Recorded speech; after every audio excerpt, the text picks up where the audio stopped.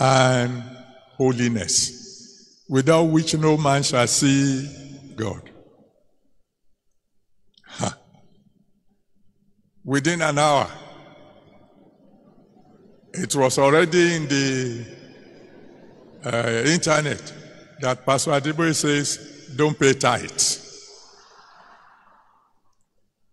I didn't say that. Fortunately, everything I said is on record. I went forward to tell my people, I say it is wrong to tie you down to 10% at a time when, by the grace of God, you should be far, far, far above 10%. I told them a story, not a new story, a story they have heard several times, that several years ago, I went to Tulsa to attend Kenneth Hagin's camp meeting. And they wanted to take an offering for their Bible college. And one man came to the altar together with his wife and asked for permission to speak. And they gave him the microphone.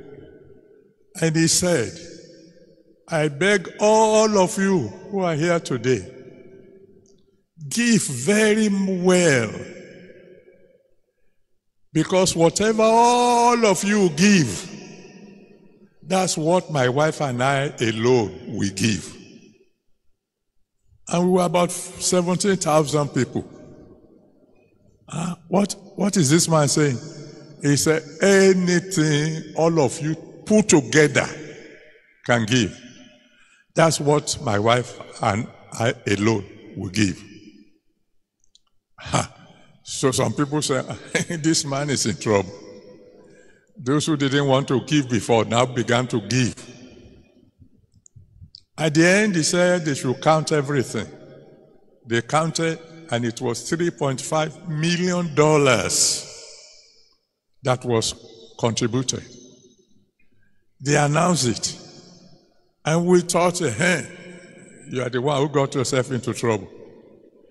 He took the microphone and said, brethren, is this all you can do? So I said, this man knows something I don't know. As soon as the service ended, I cornered him.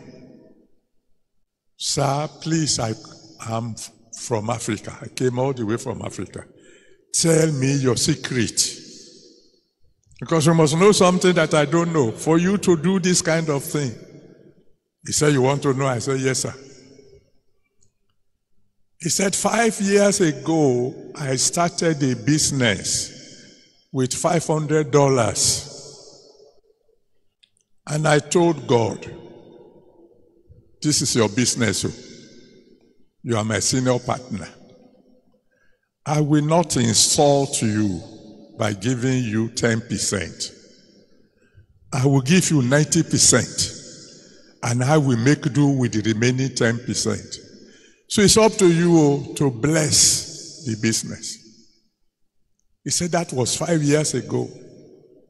He said this year, the turnover of that little company is $50 million. Eh? I said, thank you very much. And I came back home. And from that day onward, I began to increase the percentage I give to God. I told those of my friends who were around, oh, this is what I learned over there. Today, I am not close to 90%, but I'm far from 10%. I'm telling you the story I told my children on Thursday.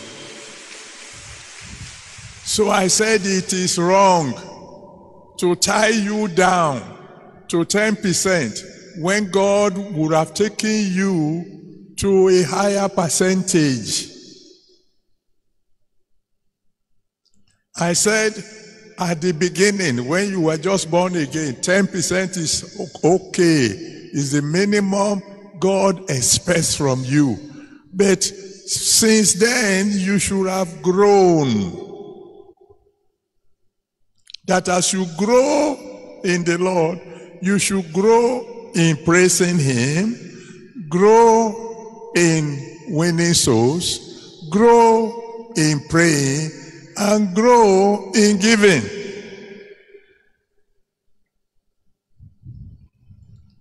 In other words, I said the minimum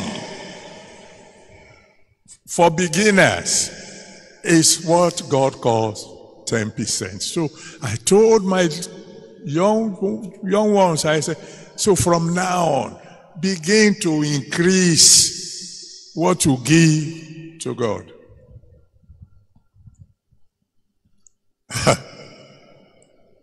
You know, the only thing they put on the internet of all that thing that I said is that Pastor Adeboye apologized. And therefore, people should no longer pay their tithes. I said tithe should be minimum. It should be for beginners. What I didn't tell them then was there was a woman, Mrs. Graham Douglas of Port Harcourt. If you know those who are close to her, she's gone to be with the Lord now. You can check my story. She got born again and came to me and said, Daddy, I know how much I have wasted on parties before I got born again. I am not going to be giving 10%. I will be giving God at least 20% from now till I die. She was in a very poor situation at that time. She took that decision. God looked down on her and began to bless her.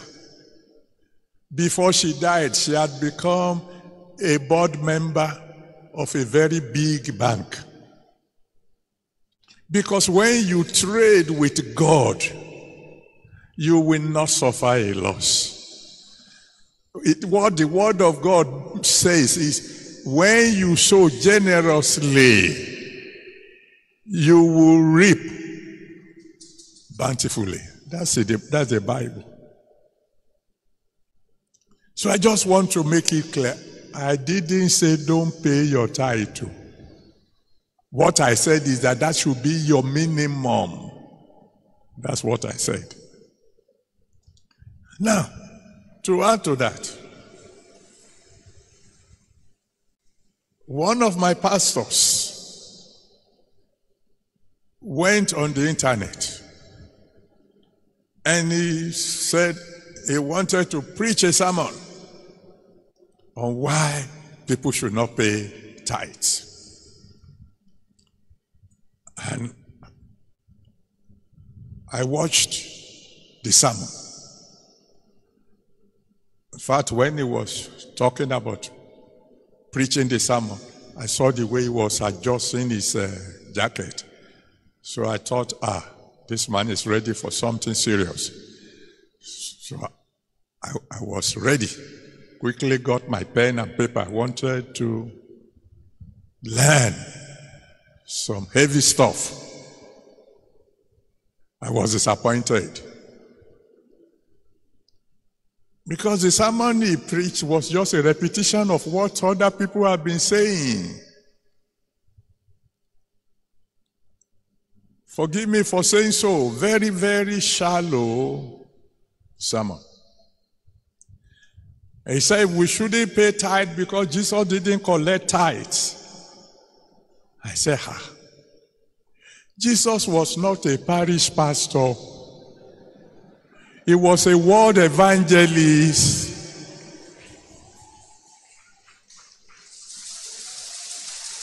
Is that correct?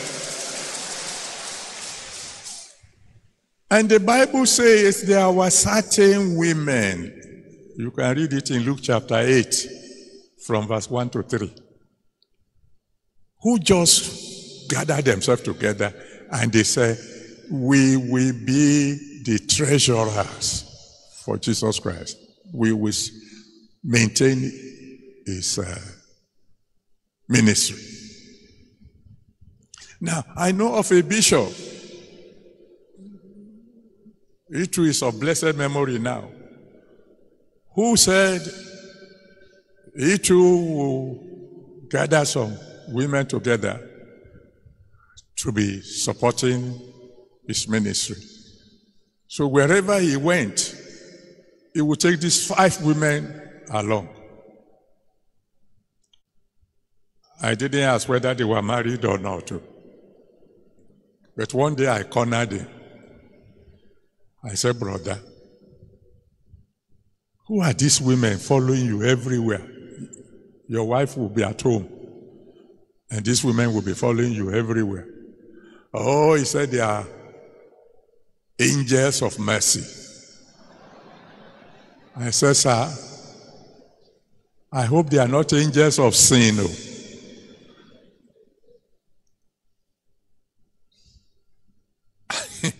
Imagine somebody telling you that wherever Daddy Gio goes, he will ask Mommy Gio to stay at home, and he will collect some 5 beautiful women and take them everywhere he goes and call them angels of mercy. Will I be able to stand before you and preach holiness again? And then this pastor went on to say, the apostles never collected tithes. I said, that is true. The apostles were not parish pastors. The Bible says the people, all the Christians of the first time, sold everything they had and brought the money and laid it at the apostles' feet.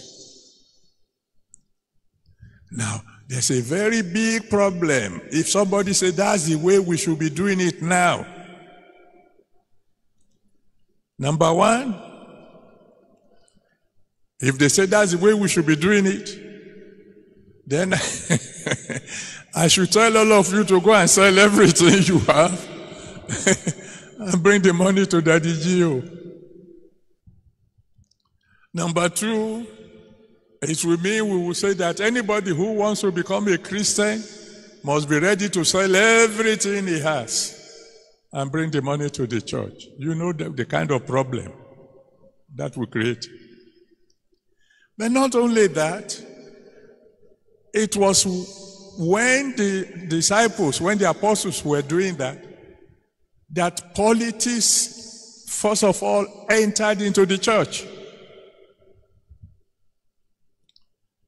When certain people of a particular tribe began to feed their members better than people who are not of their tribe. If we are to follow the examples of the apostles, then if the general overseer is Yoruba, the Igbos will suffer some hunger. If the general overseer is Igbo, oh, God have mercy on the Hausa members. It can't work. It didn't work then. The first time Apostle Peter had to use his power to kill was when a husband and wife sold their land and didn't bring all the money. I'm sure you know the story. What's the name of the couple? Ananias and Sapphira. If this thing didn't work then, how can it work now? So I didn't say don't pay your tithe. I did not say so. What I said is that should even be your minimum. that you should ask God for grace, that as you are growing in the Lord, your percentage that you are giving into the work of his kingdom should be more than 10. That's what I said. That it is wrong for somebody to say, you must not go beyond 10%. That will be wrong. That will be slowing you down. And so, clear. But I know this again, of course, before the sun rises. This will be on the internet all over the world again. Let me add this one.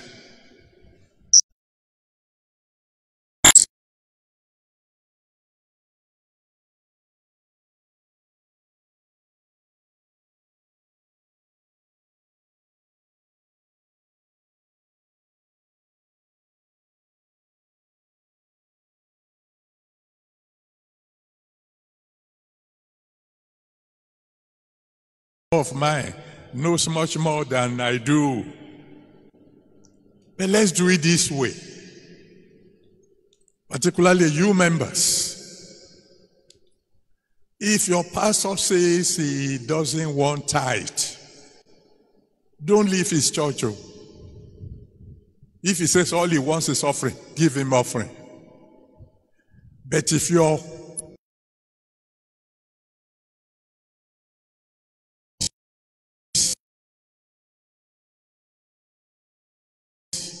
10%, where the pastor says, we can collect tithe, we will use it for the glory of God, and then give that pastor your tithe.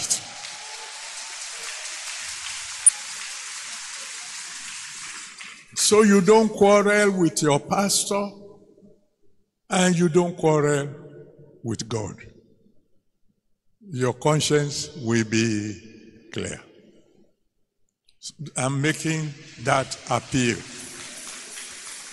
I'm making an appeal to all my brothers all over the world who believe that they know much more than I do.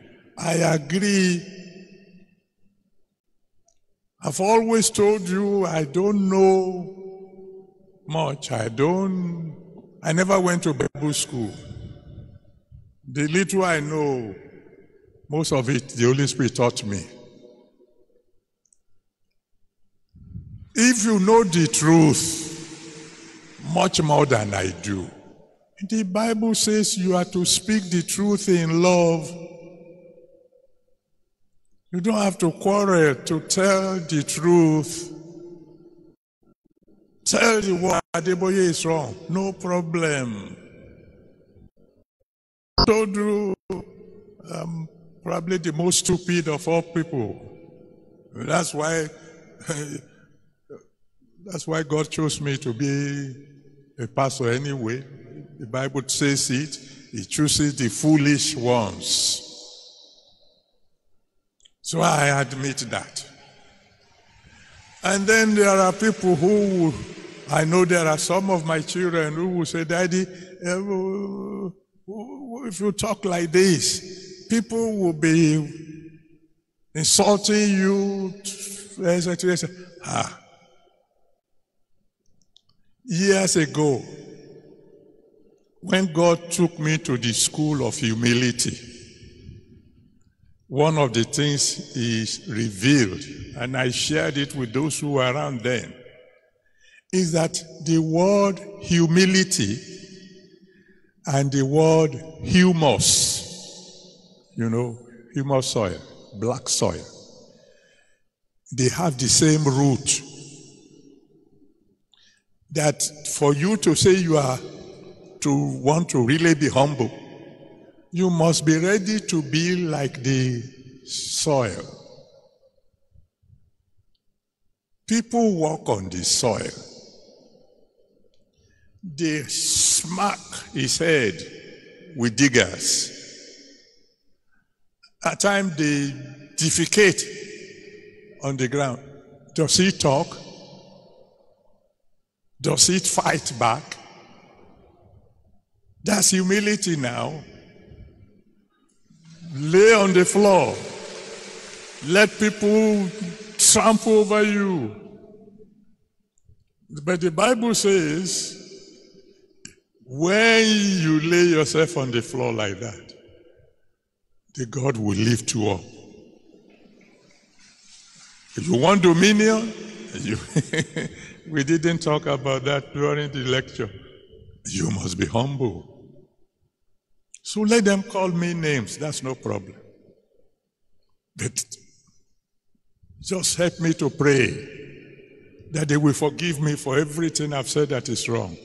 And let there be peace. Let all of us become united so that God can heal our land when we pray. Before I close, thank you for your attention. There's one more thing that I need to apologize about. This one doesn't concern many of those people who are outside. It concerns you.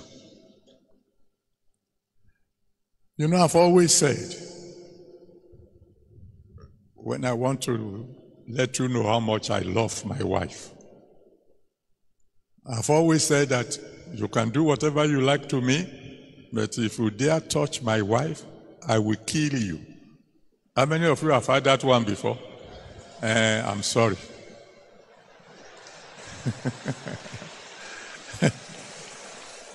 I'm sorry I said that. Because the Bible says, thou shalt not kill. So I apologize. So in that case, what are you going to do? You are now opening the door for us to attack your wife. No, I've discovered a better prayer.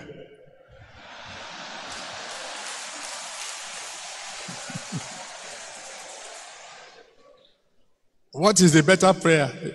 You want me to tell you? I will only tell you in Proverbs. You know, in Acts of the Apostles chapter 9, when Paul was on the way to Damascus, the Christians in Damascus, they didn't know he was coming. They didn't know trouble was coming. But God stopped him on the way. By the time he arrived among the people that he was going to kill and take to prison, he has already become a brother. So you get the story. Let somebody shout hallelujah. So it is time to pray. Just one more thing before I forget. If you are my son, whether a pastor or not a pastor, and you discover that I am wrong, because I have said it before, the first thing you learn in advanced mathematics is that anybody can be wrong. I'm sure I've told you that one before. And I told my children on Thursday, it is possible to be right and wrong at the same time. And I gave them an illustration. I said, as a scientist, I know. For years, we taught that light travels in straight lines, which is correct. Light never bends to take corners. No, it goes straight. But later on, we discovered that light does not travel as a rod. It travels straight, but not as a rod, but in waves. It goes galloping like the waves of the sea. That's how light travels. So initially, we were right. It travels in straight lines. But we didn't know that it traveled in waves. So it is possible to be right and wrong at the same time. And I'm always ready to learn. So if you as my child discovered something that I'm doing wrong or I'm saying wrong, please come and tell me. I won't chase you away. I won't say, who are you? Don't you know I'm the general overseer? You little boy. By now you should know that if I have any weakness, by the grace of God, pride is not one of them. No, not at all. If you discover that I'm doing something wrong or I've said something wrong, come to me and explain to me quietly. Don't put it on the internet. You know why? A child that exposes the nakedness of his father is in serious trouble. You know the story of Noah now. Noah got drunk. Great man of God. He got drunk. Inside his tent too. He didn't go to the bar. He was in his house and he got drunk. And he was on the floor, naked. And the youngest son came in and saw Papa naked. And he ran out to go and tell the other two brothers, hey, come and look, oh, Papa is drunk. He's lying on the floor naked. The elder brothers, they said, we will not even see the nakedness of our father. So they took a piece of cloth and they walked in backwards so that they won't see the nakedness of their father, and covered Papa with cloth. You know what followed when Papa woke up? Don't expose the nakedness of your father. It is dangerous. So God will bless you.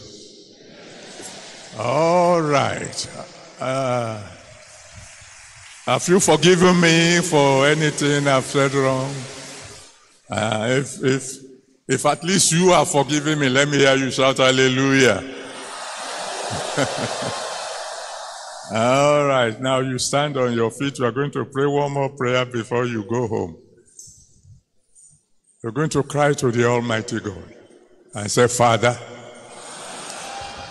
the grace to serve you more than ever before, give it to me. Let me praise you more. Let me serve you more. Let me witness more. And let me give more. Give me the grace to serve you more than ever before. Pray that prayer. And let there be unity among the children of God in the body of Christ. Let there be unity so that our prayers will not be hindered, so that our land will be healed. Thank you, Father. In Jesus' mighty name we have prayed. The God I serve, the one who has made me your father, we establish it when I say, you will be forever blessed.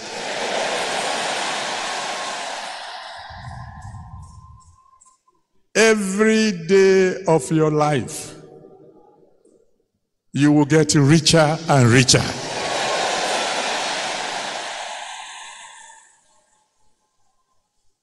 Your pocket will never be dry.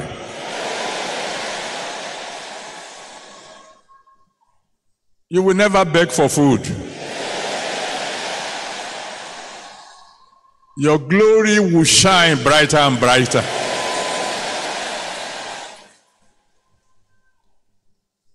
And you will never know shame. God will go with you as you go. This month will be full of miracles for you. But the next time I see you, you'll be shouting louder, hallelujah. In Jesus' mighty name we have prayed. God bless you. You can go in peace. And the pastors, God bless you. You can go from here.